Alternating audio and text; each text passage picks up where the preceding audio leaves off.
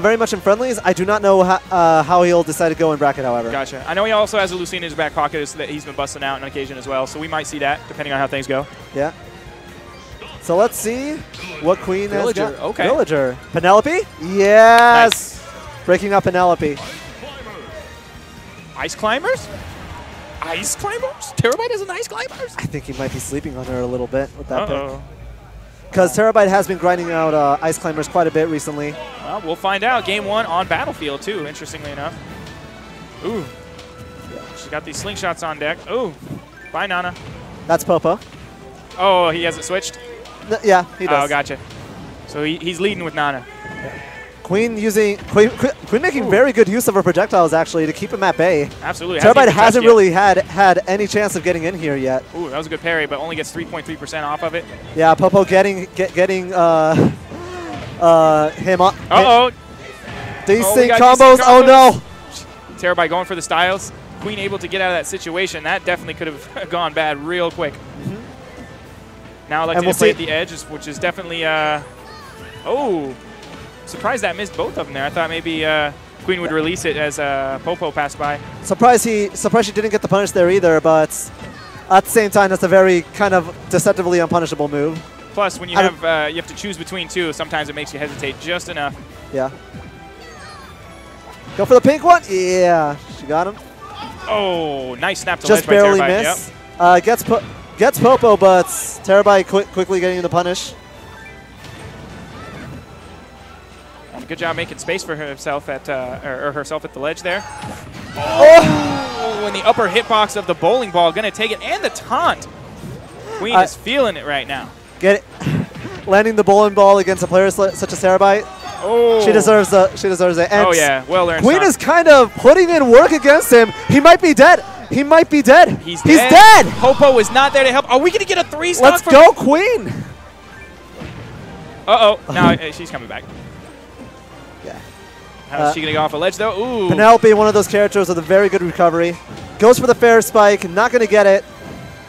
And being very patient, recovering back to ledge as well. That's really helped her. She hasn't been on ledge much. But and Terabite is sharking for the back air, but I don't think that's enough again. That was clean. What just happened? Perfect parry into it. Looked like a jab into a desync forward smash. That is crazy bonkers. And another desync combo. Here we come. Not getting much out of it, however. 30%. Air dodge going to get her out of that situation. Good. Still up a full stock as well, so ooh. Fair combos.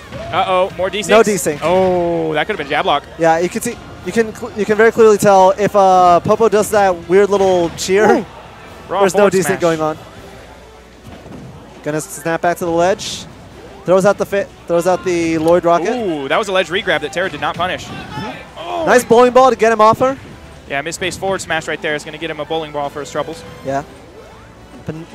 Penelope getting back on stage. Terabite has all the momentum in the world, I was going to say, but... That was some smart aggression by Terabite, knowing that was going to be a regrab situation. So at worst, if she snaps a ledge, no, not this time. Queen playing very patiently here at the ledge, but I think she... What? These desync combos coming out from Terabite. Blizzard to Blizzard to Blizzard to Blizzard. Is this Hales? Already at 44% and final stock situation, so this is basically even. Oh. No! Oh! Oh.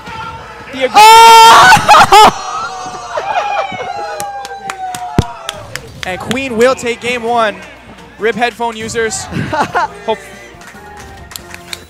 Go, Queen! And Vegas Smash is a bunch of traitors. It's international. The out-of-state invader is getting all of the crowd support right now. Although I love an underdog story too, so this is pretty hype. But was that an understory though? Was that really an underdog story? Right, you said he might be sleeping on this player. And I think Terabite definitely did. Going Ice Climbers. Probably not going to see the Ice Climbers. Yeah, we're probably not going to see that back out. We're probably going to go straight to either Pichu or Pikachu. I would imagine, or possibly even Lucina. I wouldn't even. I don't even think he'd want to risk Lucina. Yep. Yep. Go straight to the Pichu. And Kalos is the stage pick. So let's see what nutty action is waiting for us here in game 2. Interesting stage pick because the logic behind it, I imagine, is that Pichu lives longer on this stage because it has such huge blast zones. But the same goes for Penelope. Nice boxing. Right. And those extensions on the platforms over the ledge can help her get some bowling balls. Yeah, but so while I agree with the character choice here, another thing to keep in mind is that Queen has been landing those bowling balls fairly consistently. Yes. And Pichu is literally the lightest character in the game. Right. She almost comboed that slingshot into the Lloyd rocket there. It was just a little late on that slingshot. And pretty much dead even percents here. Let's see what the edge guard option is going to be from Tera here. Yeah. I like her use of the wall jump to get back on the stage. Oh, tried to grab, but I got clipped by the down air there. Oh, oh my goodness, that almost killed. Next one will probably take it. And going back to the logic of the stage pick, that was an interesting option. Okay. Lightest character in the game. He's going to live much longer on this stage, but the same goes for Penelope as well, since Pichu's going to kill much later than he... Oh, and the tech! Nice tech! The techs are on deck. And Queen getting the tree set up. Getting the axe on deck. Oh, and the wood chip came out. And the nice nair. Queen is going to take the first stock with that nair. Yeah, Queen has all the momentum and all of Vegas behind her right now. Apparently. But how's she going to get back to ledge? She's at 146, and Pichu is a glass cannon. Using the nair to get back on stage. And that's probably going to do it. Forward throw. No. Oh, no! You can very easily DI out of that. She's using the nair to get Pichu off of her, not letting him get anything, not letting him get the kill, getting all this extra credit. Absolutely. And Terabite really needs to readjust right now. He's getting antsy. You can see him clearly going for all these kill options. That's going to do it. Okay. 47%, not too bad, although this is Pichu. Very, very light character. That's half his stock. Right. But of course, Pichu exerts so much pressure that they may not even come into play. Are we going to get lightning loops? No, not quite. Not quite. Uh-oh. Thunder Jolts are going to clip. Oh, Tera almost fell off the stage there. Can't even breathe right now. Queen just, staying patient on that ledge there. Yeah. Waiting for Tera to commit to an option. But Terabite also playing patiently, throwing out the Thunder Jolts, spacing that out. Nice conversion into an edge guard opportunity. Good tech. Queen very good with those techs. Pichu does have the percentage lead here and can kill with pretty much anything at this point. Oh. Lloyd rocket to stop to halt her and momentum. The forward tilt will take it. Here. And I think the crowd sticks for itself right here. Uh-oh. This is very bad situation. Oh! She still had her jump. I don't think Tera realized she still had her jump and was able to double jump there. I love her use of the Lloyd rocket to pin her into the air, mixing up her momentum. Yeah. Ooh, that was a forward smash. And the audience cheering her on while she's getting comboed. I don't like that at all. Oh, it doesn't put you in free fall in this game? Interesting. I guess not, or maybe she jumped out of it at the last second. I wouldn't put her past her to know the timing for that.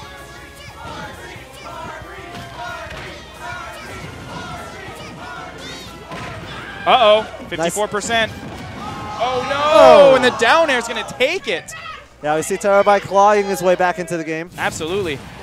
And that's the second time that Queen tried to go for a grab at the ledge there and was clipped by the down air. She keeps trying to challenge that down air with the grab, and it's just not working out for her. Yeah, I don't think that's a very good option for her to use. I think possibly the Lloyd rocket, possibly the down tilt, possibly the up tilt, anything other than the frame 9 or so overhead swing butterfly net.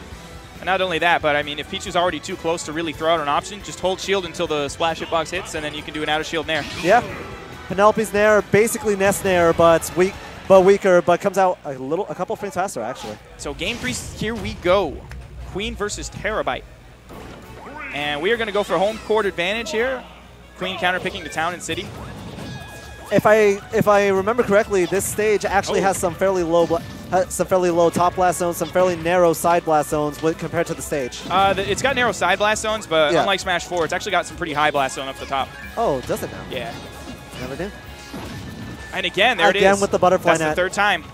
Trying to challenge that down air. And it's not working out for her.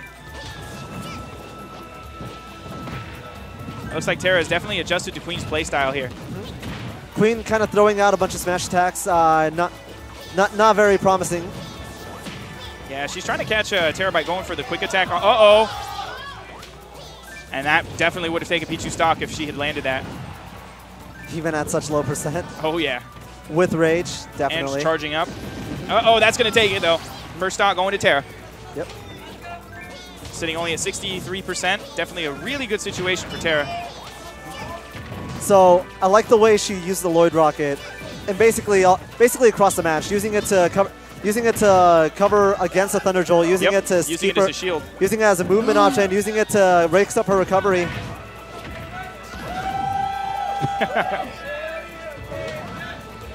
Uh-oh. Oh, and she finally lands the grab. Yeah, outspace. Not close enough for the S-Smash to connect. Game Nest Queen. Uh-oh, the forward smash going to take it. Queen on her last stock of winner's bracket here. She's going to need a really, really big comeback to get herself this set. And the massive upset, as many would consider it, for an outside competitor. Pichu's F tilt just so good. Has no right to be that good, but just so good. And the crowd is nuts right now.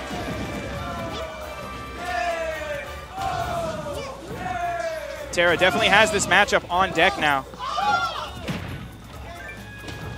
Queen just not getting any of these surprise hits that she was able to land in the first game. Tera making the adjustments needed.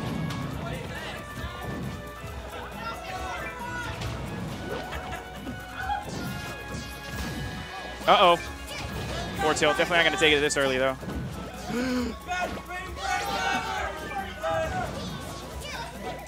Oh, and that's going to do it. That's no! Not. But she didn't have any.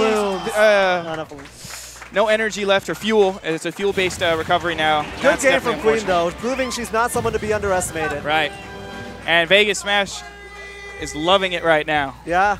International Women's Day. Respecting women in Smash. And an awesome showing, too. She put in the work. Exactly. She proved herself. Game one, Terabite trying to basically sleep on her, picking Ice Climbers. A character that he has been working on a lot, is very much in development, however. Right.